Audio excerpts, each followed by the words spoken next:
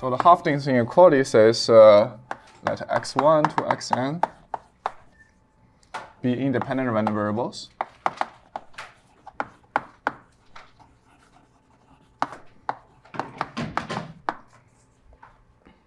where with probability 1, I will just use short, so with probability that is w dot p dot. And with probability 1 that x is bounded, x in some like bounded domain, that is in AI and BI. And we let Ri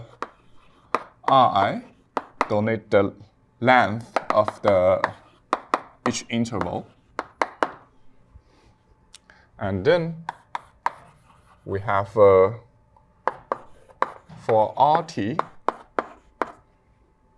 greater or equal to 0, and that the probability of summation xi minus exi, that is the fluctuation of each variable, and I sum them together from 1 to n. We say this fluctuation is greater than t, and the probability of this event happen is less than something exponential to the minus 2t squared over summation I from 1 to n I squared.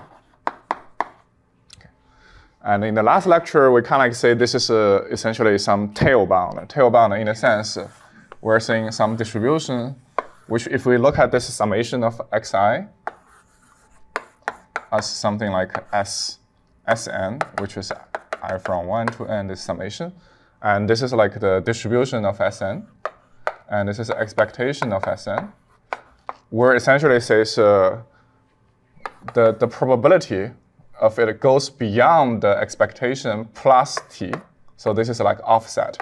We're saying the total probability if the random variable goes beyond the expectation plus a t is like pretty small. It's something bounded by something exponentially small, exponential to the e to the minus t squared, something like that. Okay, so this is like tail bound, since this tail probability is very, very small. So most of the probability mass is like concentrated around the expectation. So that's why it's called concentration inequality. So today we will talk about why something like this concentration is actually true. So before we're talking about that, I will also just do a slightly transformation of the theorem so that to give some formula which we will frequently use in the class. So the one very easy thing to do is we can make this probability equal to delta. So we just do some change of variable. Let's say we say this delta is defined to be e to the minus 2t squared over summation I squared. I from 1 to t, I from 1 to n.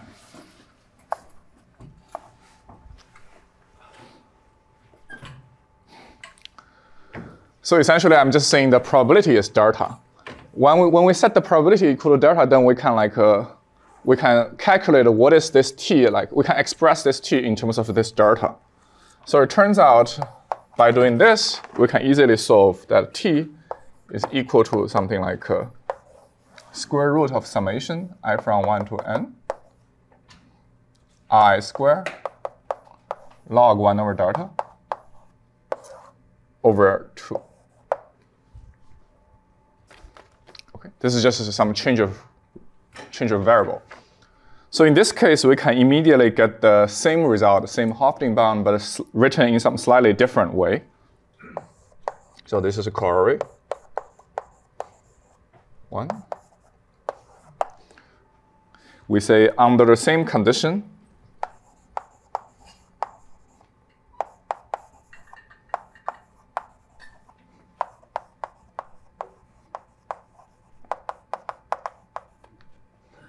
as theorem 1,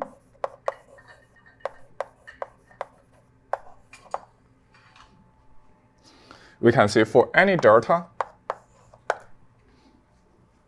with probability at least 1 minus delta, we have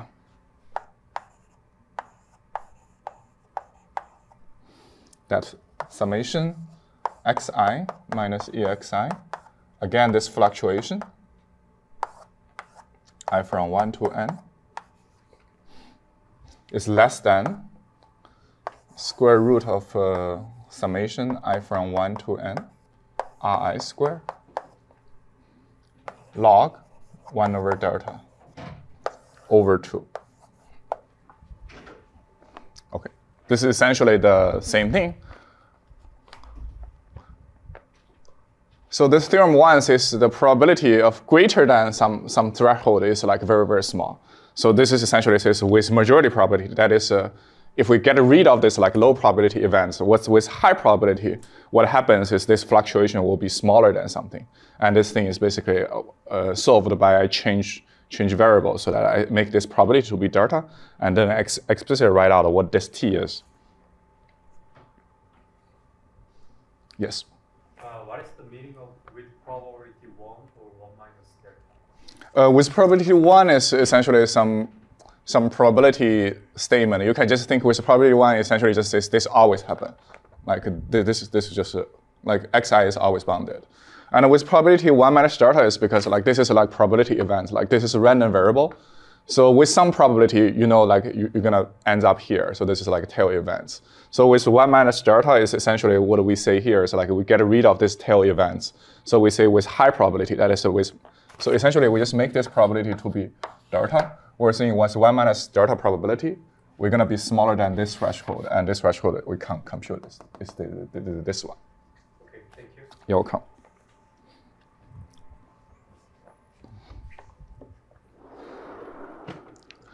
Okay. So I think the benefit of doing this is a lot of times we can just say this delta is something like extremely small, like 0.1 or 0.01 or 0.001, something like that. And we really want to look at how this summation of fluctuation like scale with n, like scale with the number of samples we have. So in this case, we can just consider a simple case where we can say if R1 equal to R2 equal to equal to Rn. So in this case, it's like, for example, all the random variables are identically like sample from the same distribution. In this kind of scenario, it will be much easier to see how those things scales. So we can roughly say this R summation I from 1 to n xi minus exi. This is the summation of the fluctuation. And we know if this Ri becomes R, it's just nr squared. So the entire scaling would be something like square root of n.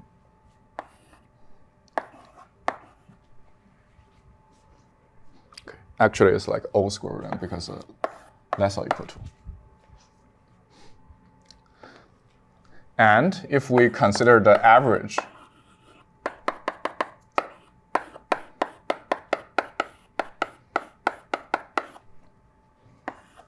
this scale is 1 over square root of n.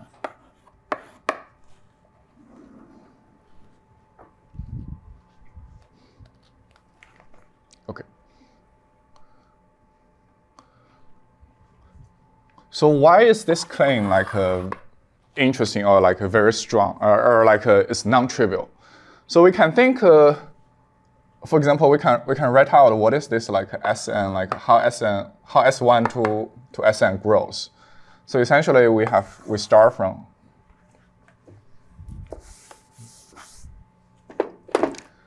so this fluctuation is something like a random walk. We start from here, and then, for example, I go first here. This is like S1. S1 is like the summation of the first fluctuation, and then I go to second summation, like I sum of the 2 fluctuation and summation of 3 fluctuation. So it will be something like that. This is like a random walk. So what we are saying here is if this is not random, like this can be correlated or anything, then the summation of the fluctuation could be possibly something scale with n. Like for example, if everything is 1, then the summation is just order n. But what we are seeing is exactly because this is like random and it's independent.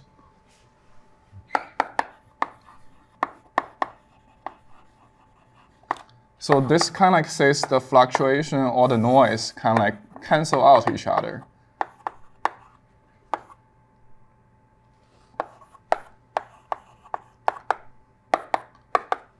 to a very large extent so that the summation will actually be bounded by some like square root of n curve. Like this is square root of n curve. So the growth of the summation of the noise is like grow as a square root of n instead of n. Okay, so this is like what we claim about the concentration. And eventually we will also say like the mean will converge, like this average will converge to mean at 1/square root of n rate. So that is when n go to infinity, we will actually get infinite close to the expectation, which kind of like recovers the law of large number in that sense.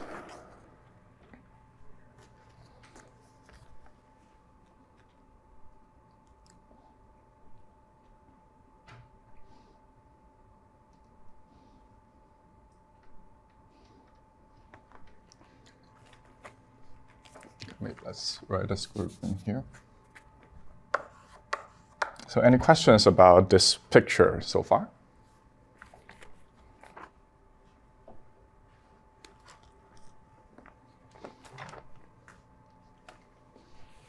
Okay, so if not, we will start by talking about how we prove the theorem 1.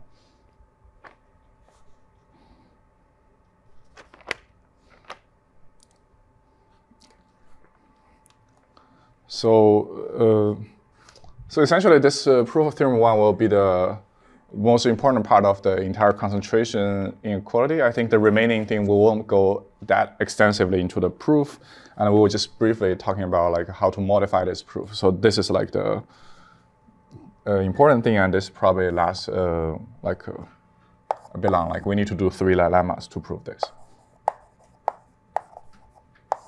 Okay. So first lemma is something like pretty straightforward. You probably already learned this from the probability class. That is Markov inequality.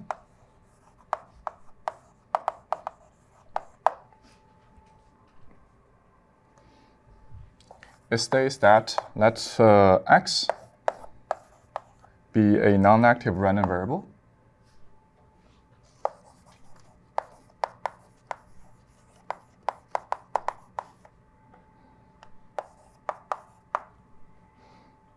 Then, for all a greater than 0, any scalar a greater than 0, we have probability of x greater than a, greater or equal to a, less or equal to expectation of x divided by a.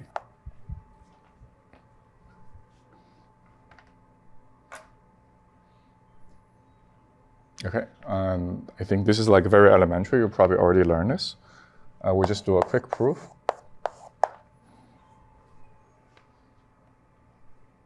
Not much to say. This is like also a tail bound, but it's much loose than this one. Like this is exponentially small, but this is just says I'm bounded by some expectation and divided by a.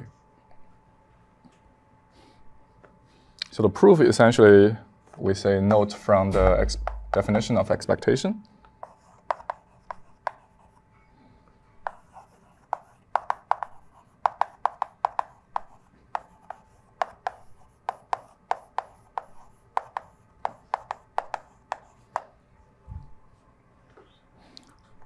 We have expectation of x is greater or equal to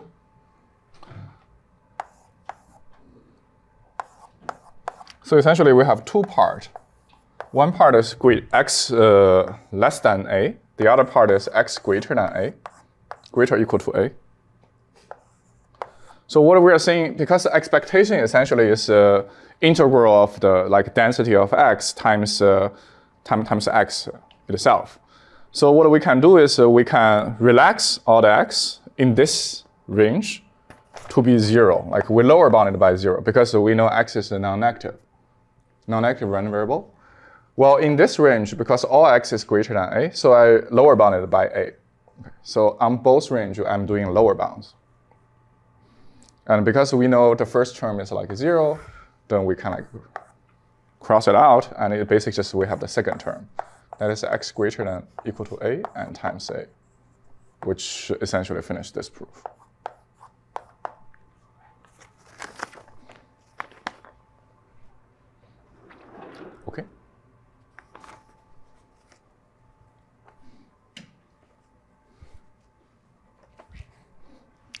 So although this is also a tail bound, but we kind of like know this is like not very sharp. Like this is a decrease. Offset is t and decrease with e to the minus t squared. But this is offset as a, but you're kind of like decrease with only one array or something like that. So we'll essentially use some techniques to make this inequality like much sharper, and eventually we getting something like that. So the remaining step will be essentially we will do two things.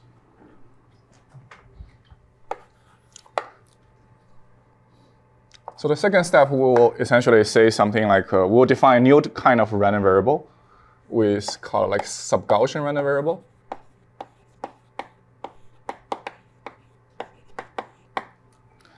But like we won't say too much. Basically, this is defined by some abstract condition. We will say this kind of random variable have good concentration.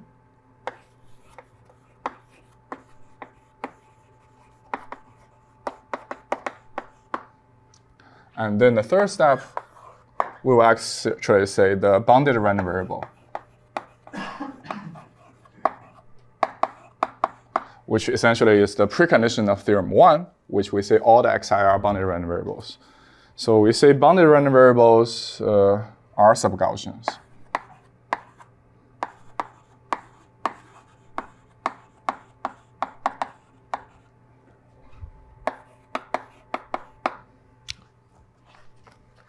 So we will essentially do the remaining proof split into two steps. Okay. So we will first use some abstract condition to say, as long as the random variable satisfies some abstract condition called like sub-Gaussian, and we will have good concentration. And then the final step will be say like bounded random variable actually is a class of sub-Gaussian random variable. It actually satisfies this like abstract condition. So that's why like the entire thing goes through. So we will directly go to the lemma 2, which talk about the second thing. We say let x1, xn to xm be independent random variable.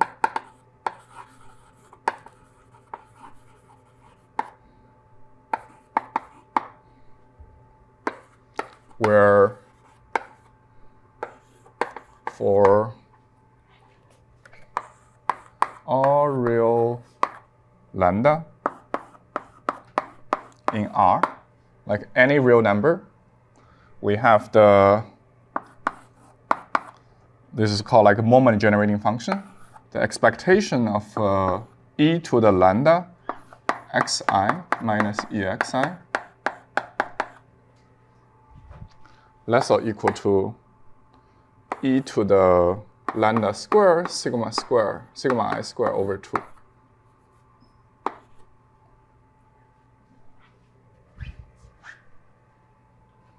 Then we have the concentration inequality that is for all t greater or equal to 0. We have the probability of summation I from 1 to n xi minus exi. Again, this summation of the fluctuation greater or equal to t is less or equal to e to the minus t square over 2 summation I from 1 to n sigma I square.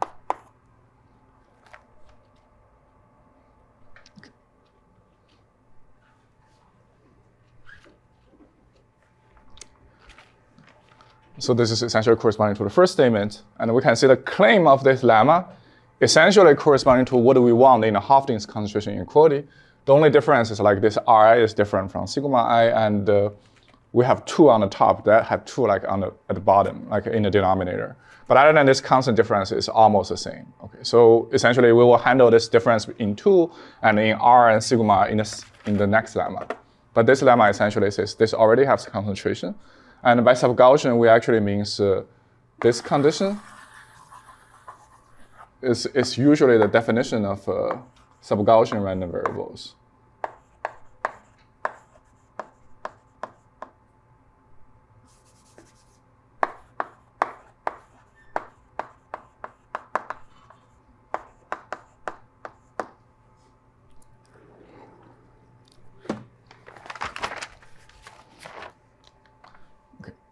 So in this class, because we mostly just need to use like bounded random variables, so we won't go that deep in terms of talking about why this is called sub-Gaussian, but I will just give intuitive reason why this is like called sub-Gaussian. This is I think the reason is essentially for the tail. So for this, if any random variable satisfy this condition,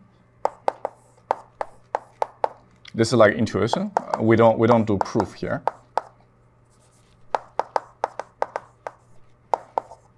If xi satisfies sub-Gaussian condition,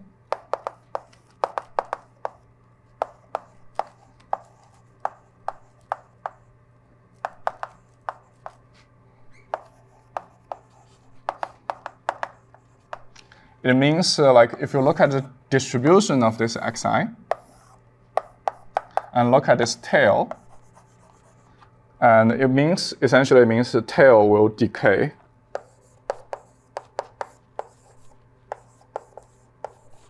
no slower than a Gaussian.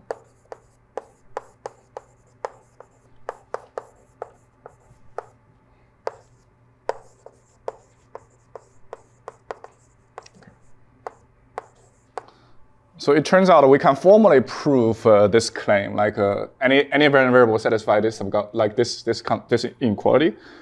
We can actually prove the tail will actually decay very fast. It's like equal or faster than Gaussian. But we won't go to that deep like in this class. So this is like just intuition why this is called sub-Gaussian. But essentially you should know like Gaussian or bounded random variable belongs to sub-Gaussian. The reason is like tail of Gaussian definitely like decay no slower than Gaussian. And tail of bounded variable is very good because bounded variable essentially says like I'm only supporting this region. I have no probability outside this region. So clearly this tail decays very fast. So that's why bounded variable is also sub-Gaussian. But here, like, we will just stay abstractly with this condition. Okay, let's not go deep in terms of like proving everything in that app.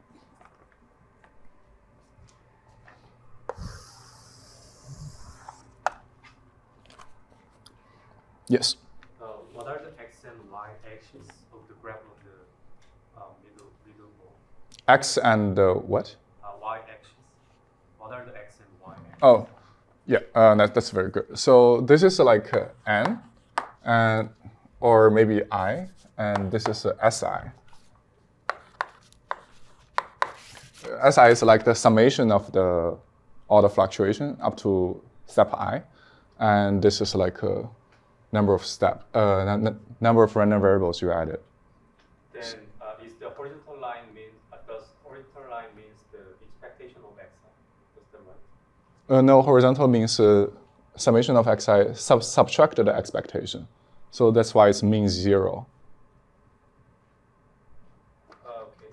Yeah, so you can think this is like a fluctuation at time step I. And this Si is just summation of the fluctuation from the first step to the I step. So that's why every step I'm like doing some fluctuation, but the fluctuation is independent. So they cancel out with each other. Oh, so the graph is xi, right? Not as si. Si, yeah. S is the summation. Okay. So I think like each time this is like if we say this difference is Ci, then this difference is like Ci1, and this difference is Ci2. So we're kind of like sum them together, and so that's why it's Si. Okay. Like this is Ci3 or something like that. So the solid bounded lines are Si, right? Bounded lines are like my upper bounds. This is like I'm saying this will be less or equal to square root of n. You're saying this one, right? This is like square root of n line. Like linear in n is like something like that. Square root of n is something like that. Okay. Is this clear? Or it's still confusing? Okay, sounds good. We'll come back to this again, like when we later talk about another concentration inequality.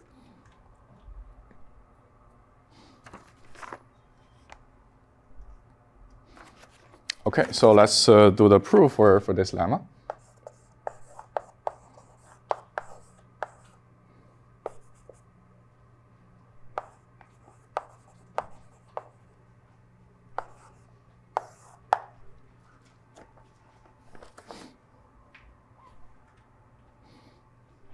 So we start with what we want to prove. That is probability of summation I from 1 to n xi minus exi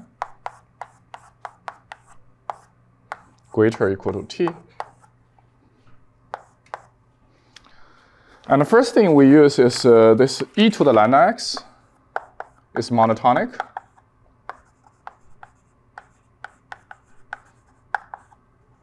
For lambda greater than 0. So what we will do is we just consider whatever lambda is greater or equal to 0, and we raise everything to the exponential. So we say this is equal to e to the lambda summation of fluctuation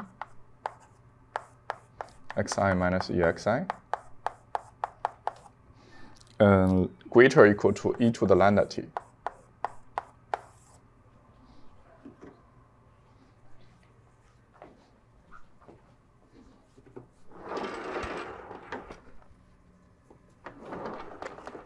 Let's do the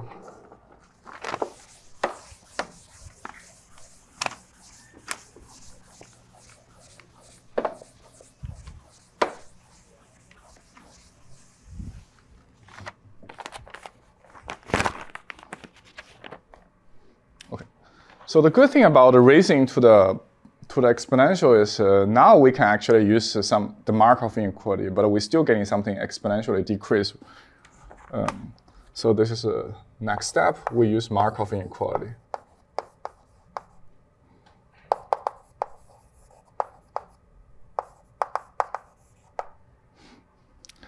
By Markov inequality, on the top is the expectation of what we have. That is the e to the lambda summation I from 1 to n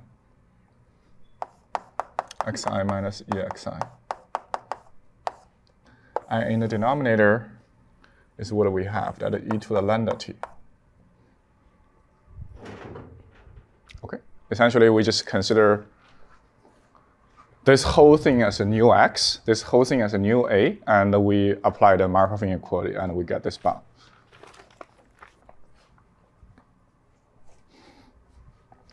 So next step is the most important step here, and you will see the reason why we want to consider this moment-generating function.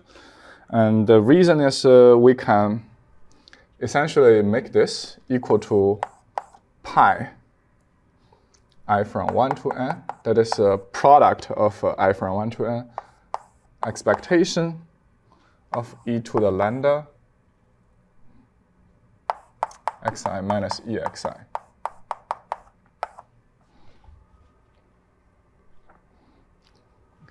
I think we first need to say we have expectation outside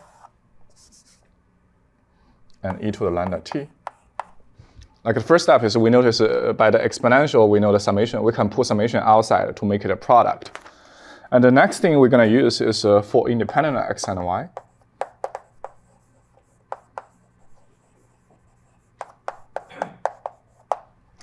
We actually know this exy. The expectation of x times y is equal to expectation of x times expectation of y. This is the most important property of the independence we're going to use. So that's why we can actually push this expectation inside the product, okay? Just because we use the independence. So we can push it inside, use independence.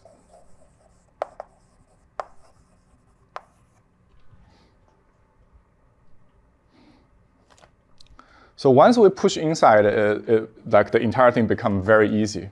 This just exactly corresponds to our precondition, which is expectation of this moment-generating function. We say this is upper bounded by this.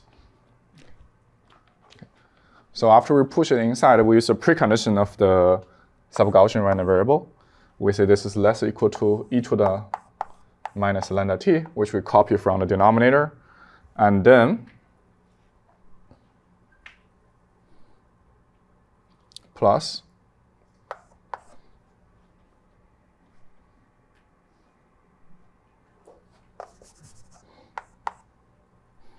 lambda square summation sigma I square, sigma I square, I from 1 to n, over 2. This is like e to the everything. Okay. Everything is on the exponent.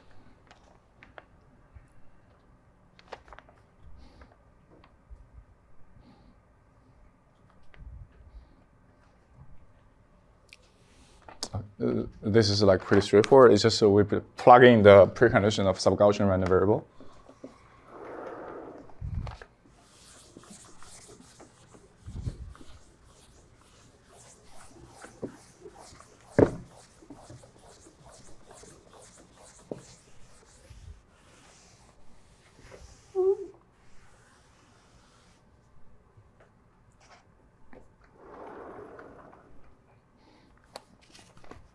Okay, so we start from what we want, and we already reach here. The only thing we need to do is now we still have additional lambda here, but the good thing is that we can make lambda to be anything. So that's why the final step is we just optimize over lambda, and then we can get the tightest bound we want. So to optimize over lambda, it's relatively straightforward. I won't go into details because this is like a second-order polynomial. And we all know how to optimize over second-order polynomial. So it turns out we can pick optimal lambda.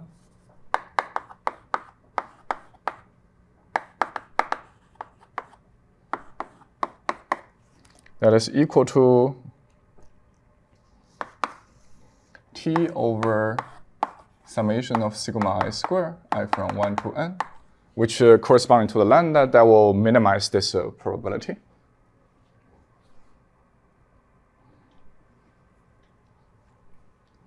So that we will have this P of I from 1 to n xi minus exi greater or equal to t is less or equal to e to the minus lambda star t and plus lambda star square summation I from 1 to n sigma I square over 2, and which you plug in and calculate out, and it's exactly equal to e to the minus t square over 2 summation sigma I square. Okay, and this finishes the proof.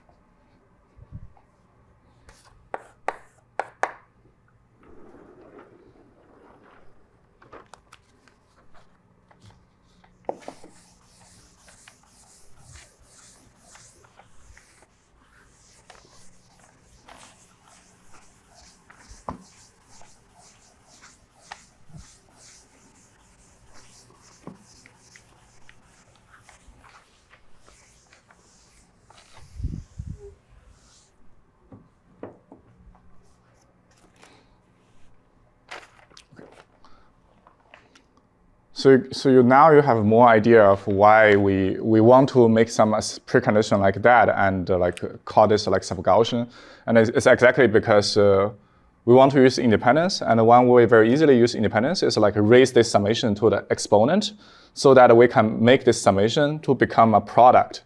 And once we have the product structure, we can use independence, and then everything just follows through. So that's why it's naturally just to assume something expectation of this x in the exponent, and we just make this sub-Gaussian. Okay. So the final step is the lemma 3. As we will say, like we kind of assume this abstract condition, and then we need to still verify that bounded random variable actually satisfy this abstract condition. This is what we will say here. We say if x is a random variable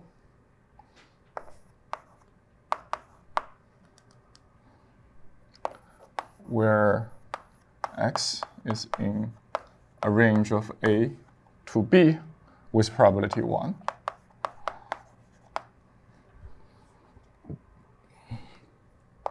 and R equal to B minus A is the range,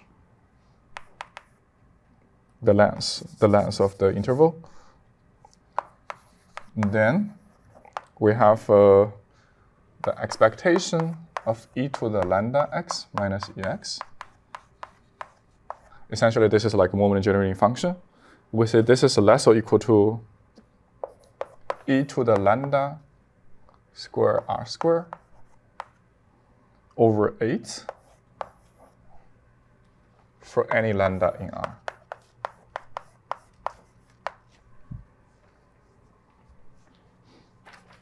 This is our third claim that bounded random variable actually satisfies the abstract condition, which we call it sub-Gaussian, with precisely this sigma I is equal to like R over 2, something like that.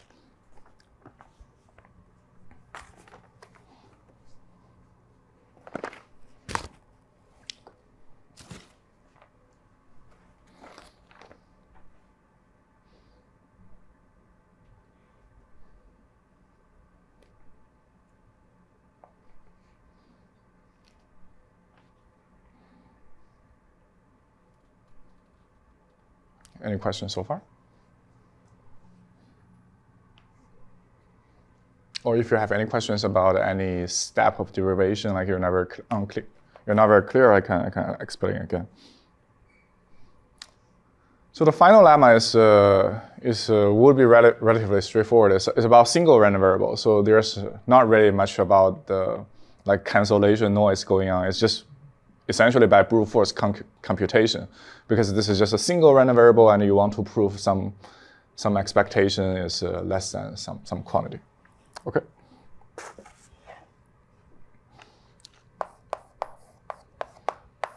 So we will just do the calculation that, so for convenience and notation simplicity, we define z is equal to the mean zero version of x. Okay. So we define z equal to x minus ex. So we also define a function, lambda, psi lambda.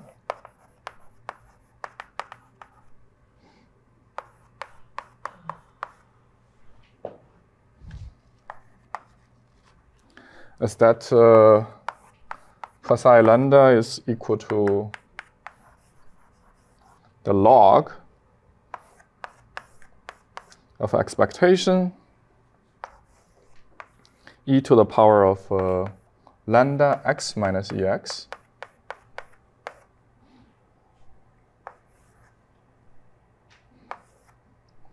which is equal to like log e to the lambda z.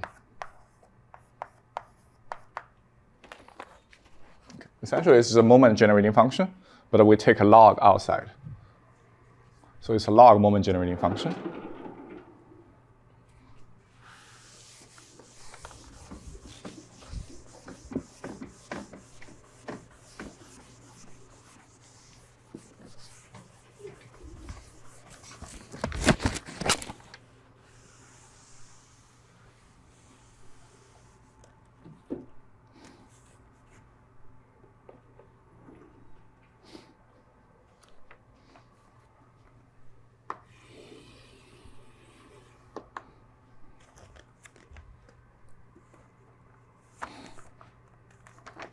So we can use the Taylor theorem, or like Taylor expansion. We say this psi lambda is equal to psi 0 plus psi prime 0, lambda psi prime 0, and plus the second order approximation. We like Taylor expansion with second order remainder is lambda square over 2 times the second order derivative of psi. And the only difference is now it's no longer evaluated 0, but evaluated at lambda prime, so that lambda prime is something like in 0 and lambda, some intermediate point.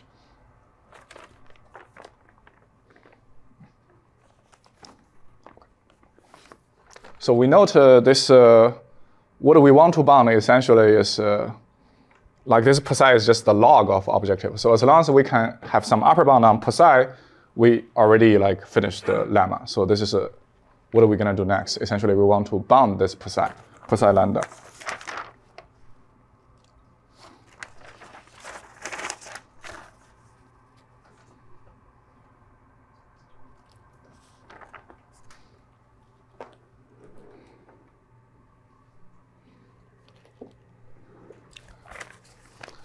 So to use this theorem, we need to calculate what is like the gradient and the second order derivative of this psi. So I will just do the calculation for you. And we start from psi of this, and you take derivative over lambda. And you can actually do the calculation, which you see the gradient is equal to the expectation of e to the lambda z times z over e to the lambda z. This is the gradient, and this is second order derivative. This is equal to expectation of e to the lambda z divided by expectation of e to the lambda z, z squared, subtracted by expectation of e to the lambda z,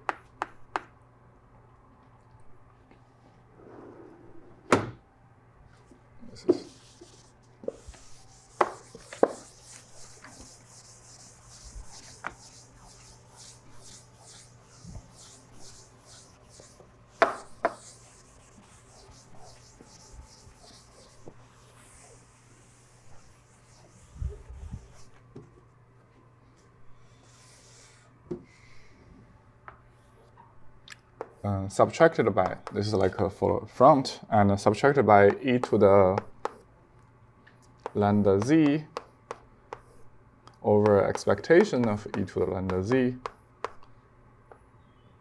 z, this entire thing square.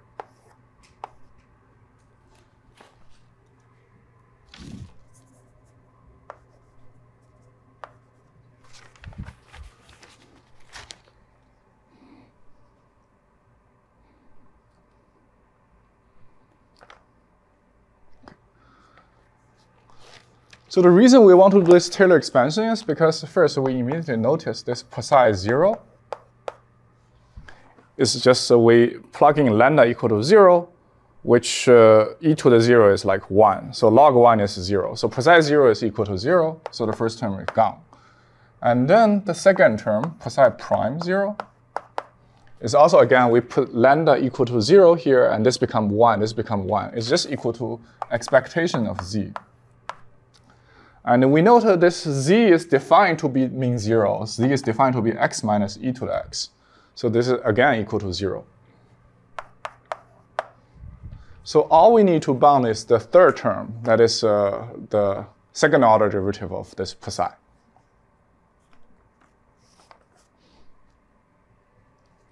Okay.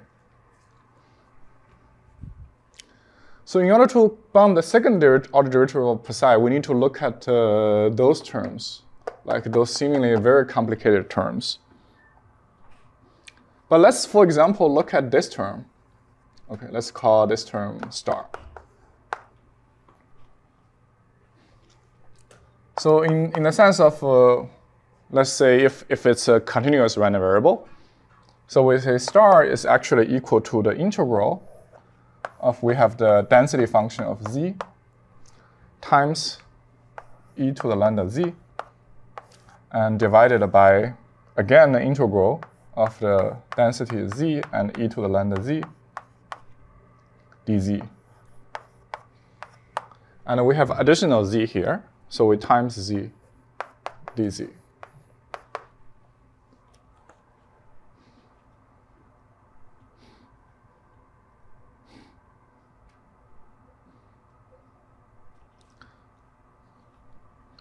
So one very smart observation is we can actually bundle those things together. We make this thing a new density, like a p tilde z. So we know p tilde is also a density function.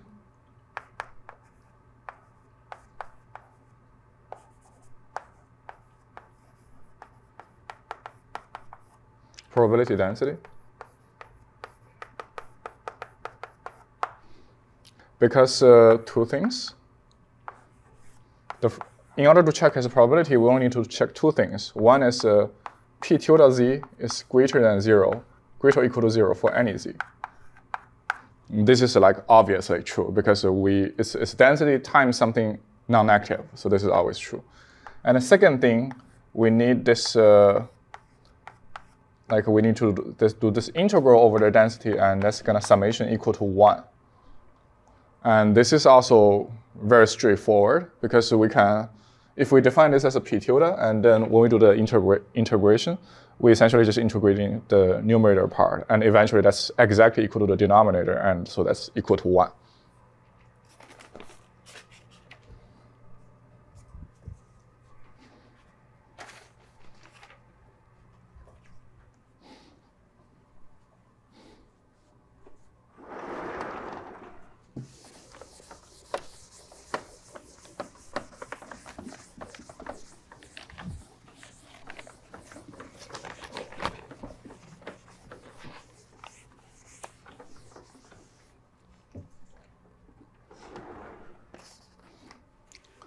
So this essentially means this lambda double prime, this second order derivative of psi is actually equal to the expectation. Like you can also do the similar trick for the first term, and it becomes some new expectation of z squared divided by expectation of z squared. This expectation is taking expectation under new distribution.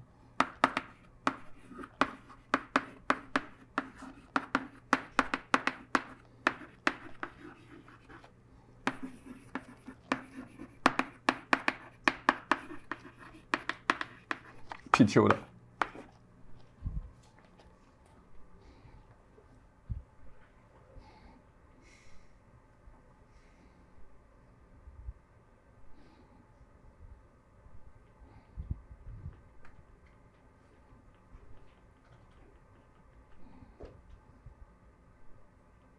Okay, and this just becomes the, this is like the variance now. This is just equal to E tilde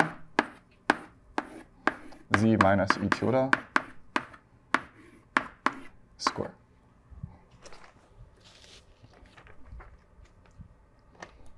Okay, this I think is pretty elementary. You can expand it out, and then this is equal to this.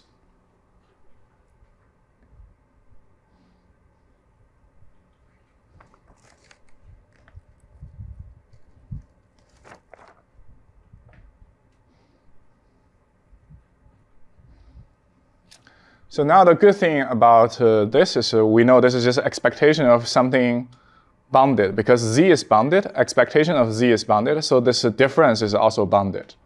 So we know very straightforwardly, because z is in some range that is with at most r.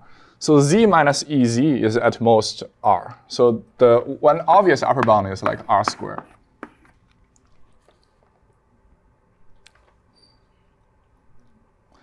But you can actually, by careful analysis,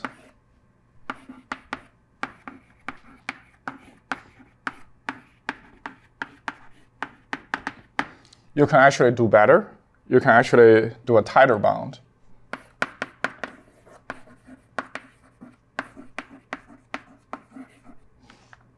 Which we will actually say this is less or equal to r squared over 4. So we can get a constant improvement. So for most of this class, constant doesn't matter, so we'll actually leave this to homework.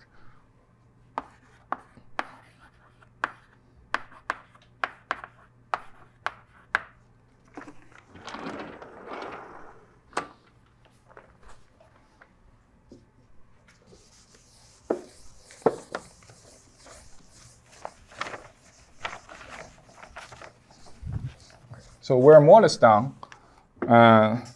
So just to recap what we have been doing so far, we're essentially says we start from the psi lambda, and we do a Taylor expansion, and the first term is 0, second term is 0, and third term we kind of already get the upper bounds. So we say this is upper bounded by lambda square divided by 2 times r square divided by 4, which is lambda square r square over 8. Okay.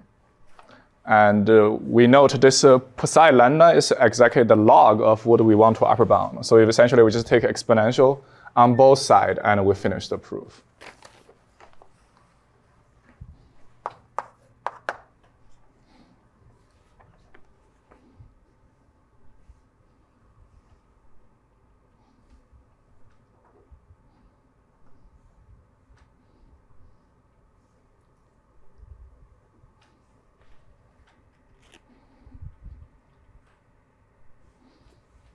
Yes.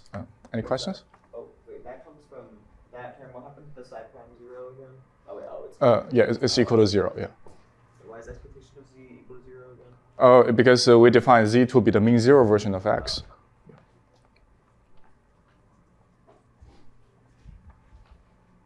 Yes? So every tilde expectation is calculated with the P tilde. P delta?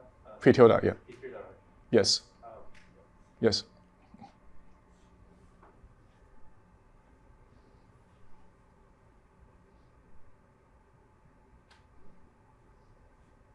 Yes. I think this step essentially we just change the distribution from P to P tilde. Yes. What's the general intuition or reason why we are calculating or proving all these lemmas? I think the reason is, as I said, I think the third one is like a bit about brute force calculation. And we can see from the second lemma, looking at some moment generating function is like very natural when we handling this summation of independent random variables, right? Because I think last time I wrote here, like we essentially, to use independent property, we need to look at the product of a random variable instead of a summation of random variable, summation of independent random variable, right? So it's very natural to raise it to the exponent, so the summation become the product. So that's why from the second lemma, it's pretty easy to see why we care about some quantity like that. So third one is essentially the bridge. Essentially says, I want to prove the boundary random variable actually satisfies something like this, so that we finish the Hofstadter inequality.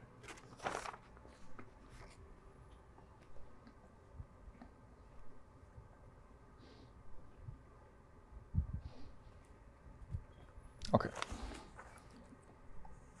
So all of this is to prove Hofstadter. All of this is just to prove Hofstadter. Yeah, that's good.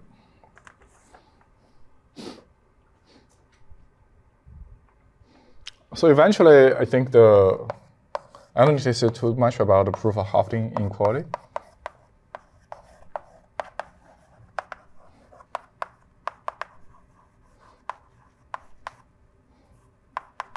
We're essentially preparing our lemma to prove the Hofstadter inequality, essentially just the lemma 2 plus lemma 3.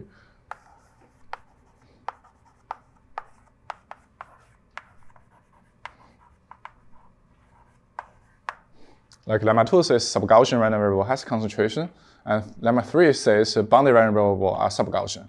So that's clear boundary random variable also have concentration, and that's finished the proof.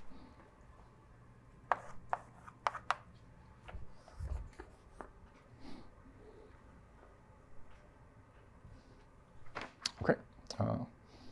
In case you feel like this proof is like pretty complicated and or you cannot very follow, it's okay. Like you can go back to take a look. And on the other hand, like when we continue the lecture, we don't really need this proof. All we need is we want to use the Hofstadter inequality. So like the theorem statement and the corollary is the most important part. Like we will repeatedly use it when we're doing the learning scenario.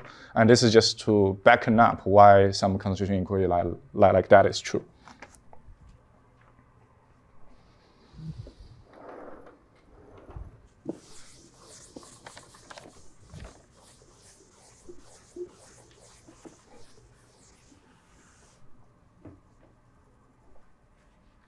Okay.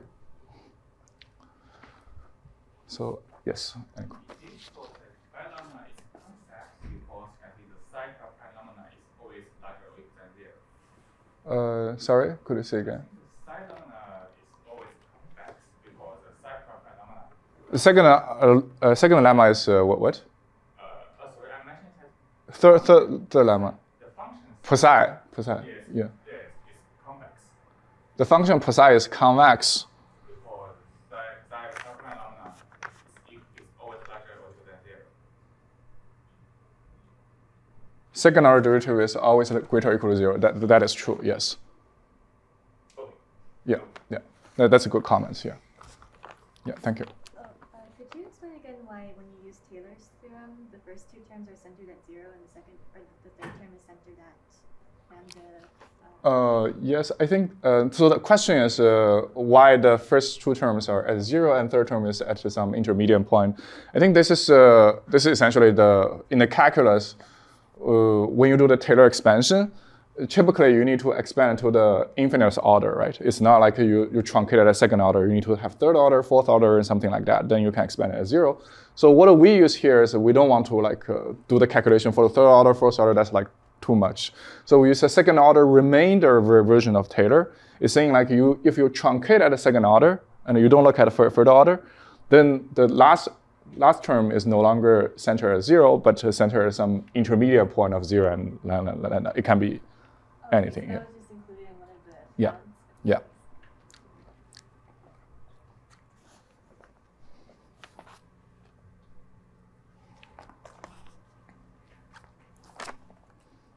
Okay. So if no further question about Hofstad's inequality, we will just briefly talk about the second concentration inequality, and we'll finish the random variable part, independent random variable part.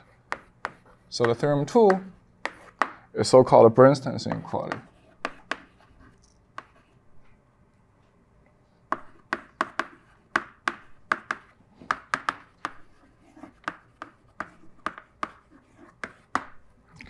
So this is still an independent random variable, but I think sometimes in the lecture and homework we will use this inequality because this inequality in some scenario is actually tighter than Hofstad's inequality. So again let xi be independent random variable.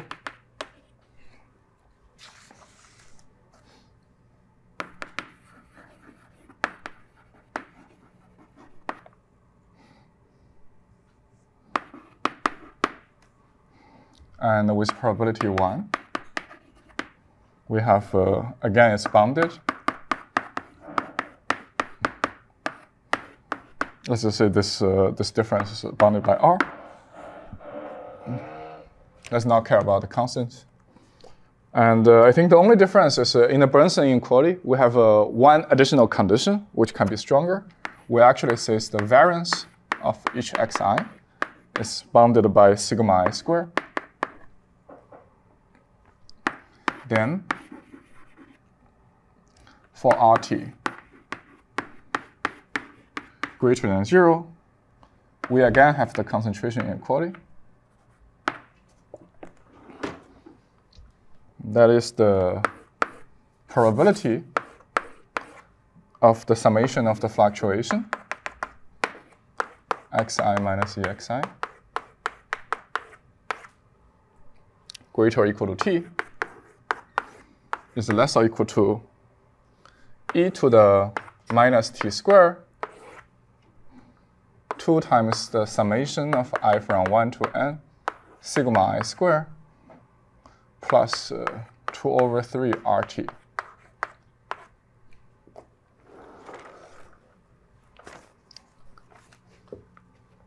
So we will no longer do the proof for Princeton inequality. It's a little bit involved. But I think this class just only requires you to be able to use this kind of concentration inequality. So we can think this is like a slightly stronger condition, which says it's not only a random variable with bounded radius r, but it also has some variance bound sigma I. And potentially, the Princeton will be much sharper if this sigma I is much smaller than this r. Okay. In that case, we'll have concentration inequality, which basically everything is same except that the denominator is slightly modified.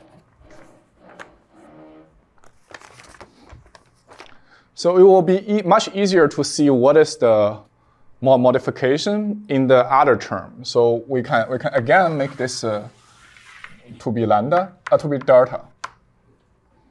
So the Princeton inequality is again equivalent to with probability at least 1 minus delta.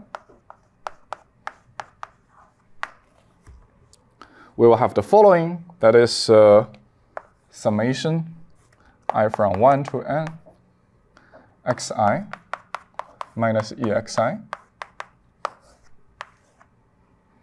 is less or equal to some constant c times summation sigma I square I from 1 to n log 1 over delta plus r times log 1 over delta. Okay, again, this is just some change of variables. You can make this lambda, and you can express t in terms of you can express t in terms of delta, and you will get this bound. This is a Princeton concentration inequality. This is Princeton. And if you still remember, the Hofding's concentration inequality tells you everything is the same, but the Hofding's inequality on the right-hand side is something like this. Something like summation of I from 1 to n I square log 1 over delta.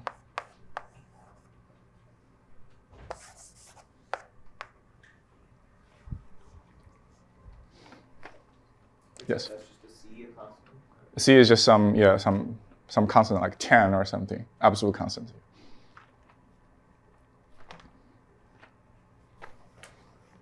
Yeah, I think a lot of times we don't really care about the exact constant, so we will just look at how everything scale with n, how everything is.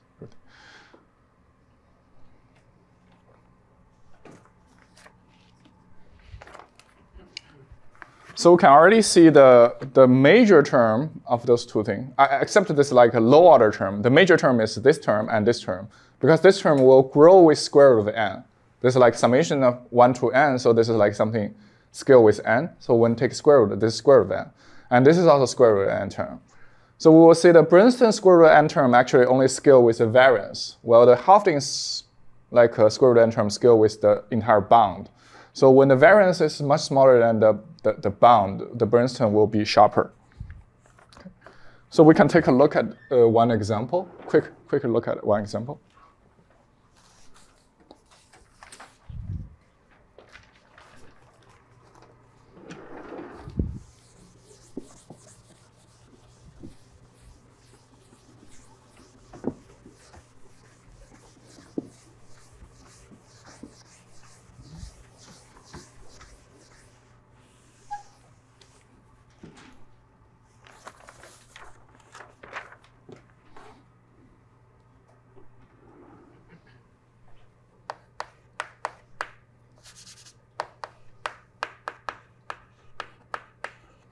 Example is like unfair coin toss.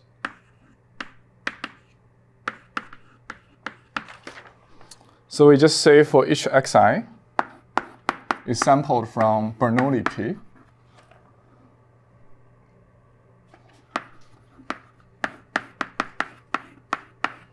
That is with probability of P, which essentially says that's equal to 1 with probability P, and equal to 0 with probability 1 minus P.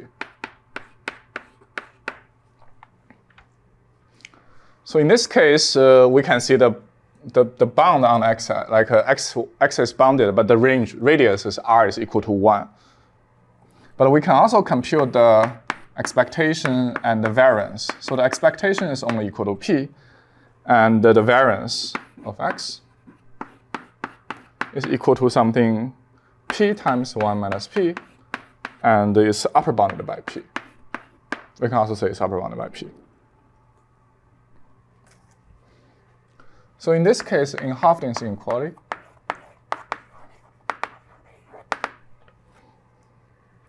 we can only say something like 1 over square root of n, 1 over n average. The difference between average and its expectation is upper bounded by this term divided by n, because this is like a summation of the fluctuation. What we look at there is the average fluctuation. So everything is divided by n. And we plug in this r equal to 1. So what we get is something like c times log 1 over delta over n. This is what we get from Hofstad's inequality. But by Princeton inequality,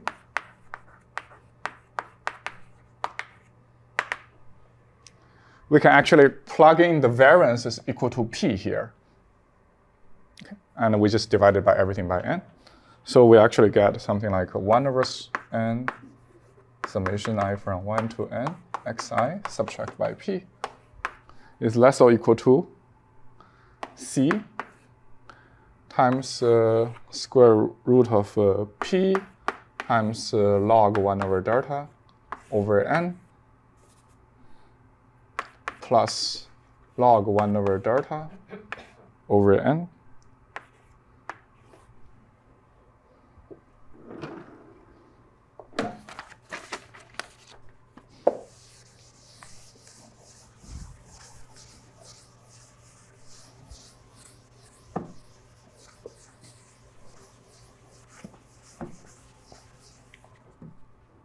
We know the second term is the lower order term.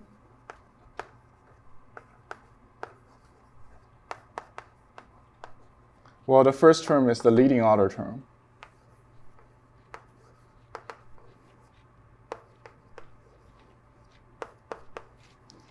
And if we compare the leading order term of the two concentration inequality, we notice the Princeton inequality has additional p there. So this kind of concludes that if p much less than 1, then Princeton inequality is a lot better than Hofstad.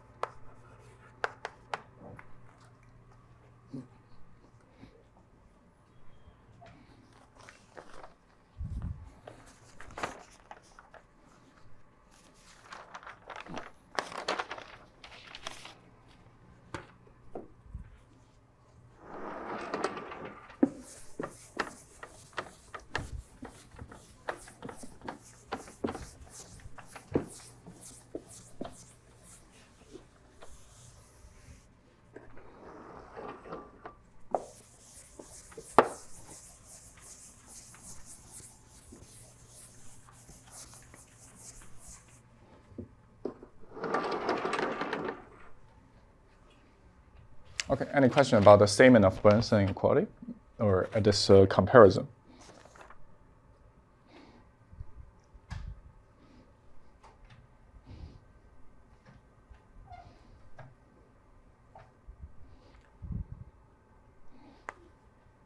Okay. So if not, I think finally I want to talk a little bit more about another extension, like not only being sharper, but like how we're going to relax the independent condition. So this is what we're going to use eventually in a reinforcement setting. That is concentration inequality.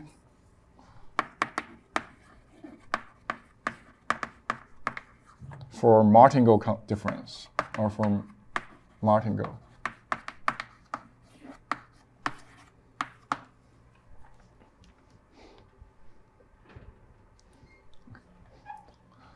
So don't be scared by the words, and eventually you will feel this concept is like pretty intuitive, and the concentration inequality we derived for martingale will be almost identical to the concentration inequality we get from independence.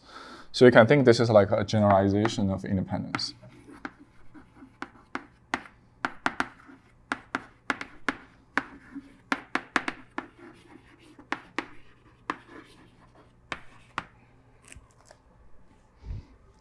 So we'll first talk about the intuition of what kind of thing is like a martingale and why and something is not like independent but martingale. So I think intuition about martingale is, for example, we have like Cc1, Cc2, Cc da da da, Cc n. So independent really just says the randomness here and the randomness here is like completely independent. They're not correlated. Well, this kind of concentration is like a lot easier, but a lot of times in like sequential decision making, reinforcement learning, this is really a luxury. I think a lot of times it doesn't hold. So that's why we want something like generalization of independence. We want something weaker than independence so that it holds in the sequential decision making, but somehow still have good concentration. So intuitively, the martingale is something like if we want to look at, again, summation of this Kasi, and each Kasi is no longer independent, but we have something like, we have some condition like this. That is the expectation of Kasi conditioned on everything in the past. So this is a little bit abstract, but you can think of one very easy scenario of the past is basically just Kasi minus 1 till Kasi 1. So this is everything happened in the past. So we're saying condition on everything in the past, like for example, this may equal to 1, this equal to minus 1, this equal to something else.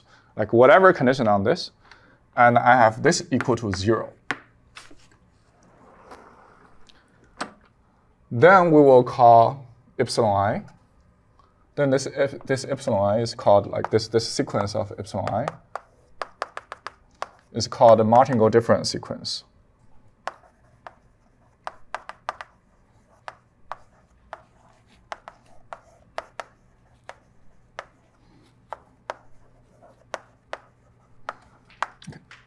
So we will come to the rigorous definition later, but this is, I want to first talk about the intuitive understanding of what is like martingale. Martingale essentially is saying I no longer care about whether each Ci is independent, but I care about when I condition on what happened in the past, my new randomness, Ci, is mean 0. Okay, this is very important to me. So let's look at an example to see what is the difference between independence of this and this like martingale kind of thing. So for example, we can look at a sequence of length 2, like n equal to 2, which is like to showcase what is the difference. So let's say we have in the length 2 case, we have like 2 random variables, that is Kasi1 and Kasi2. So let's see Kasi1 takes 2 value, that is minus 1 and 1. And Kasi2 takes 3 value, that is minus 1, 0, and 1.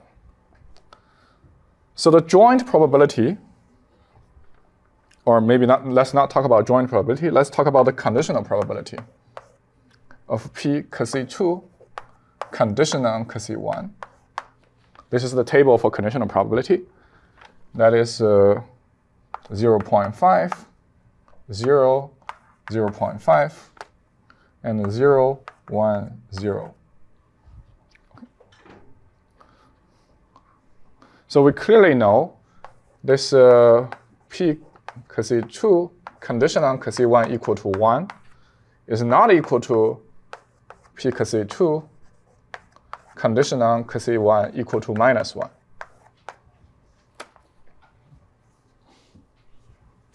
Because one distribution is 0.5, 0, 0.5. The other distribution is 0, 1, 0.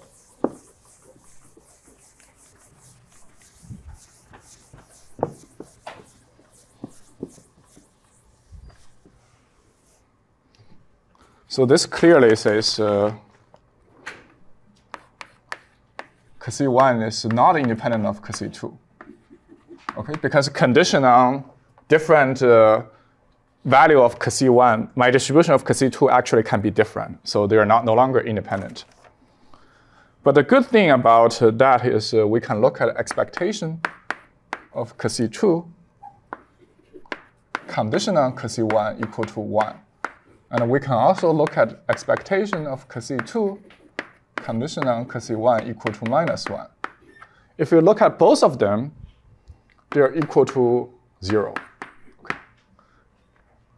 This is essentially corresponding to this equation that says if we look at expectation of Kasi2, no matter what happens in the past, this is equal to 0, which corresponds to this exactly this two equality.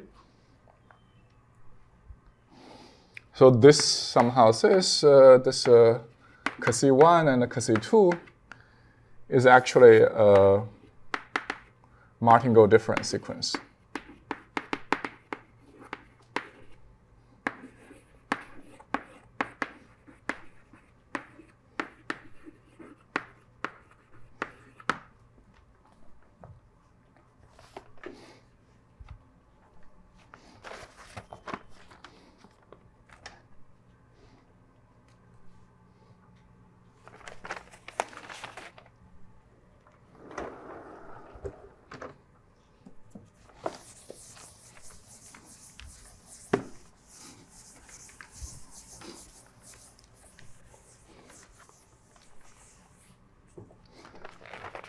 So in the previous picture of concentration, like in the independent variable case,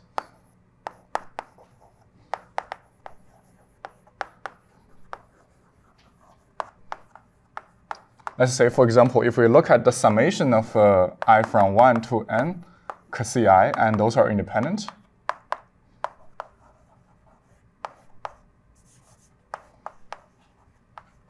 And let's say the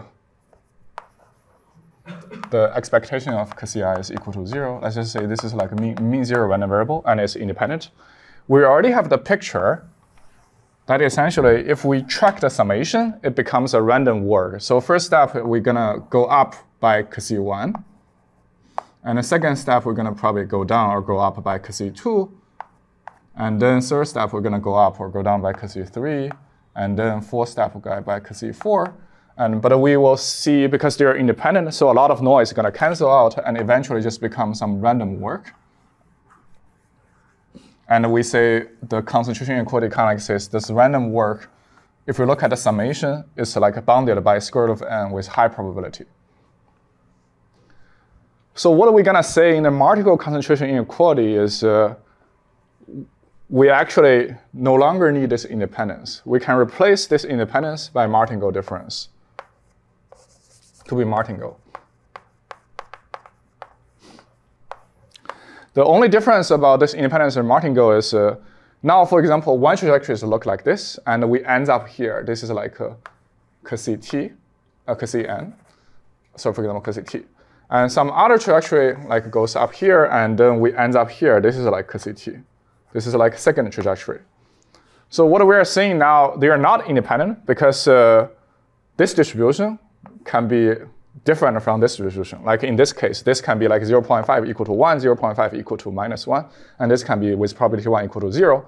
So the distribution actually depends on the past history. But the most important thing is the expectation of the new random noise condition on the past is always equal to 0. And as long as this martingale like condition is actually holds, we can also get the concentration inequality. Okay, and this is what we will actually see in the next lecture. Yes, question. Just wondering when the first homework will be posted. First homework will be posted by next Monday or Tuesday, yeah, or next week. Okay, and this ends the lecture today.